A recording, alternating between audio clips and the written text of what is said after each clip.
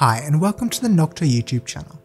My name's Dan and in this video I'm going to be showing you how to apply our NT-H2 thermal compound to all smaller sized CPUs, such as Intel's LGA1150, 1151, 1155 and 1156.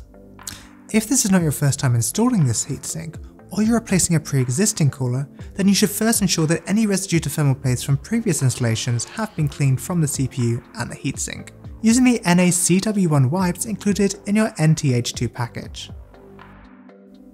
The application method that we recommend depends on the size of the CPU and the thermal compound that you're using.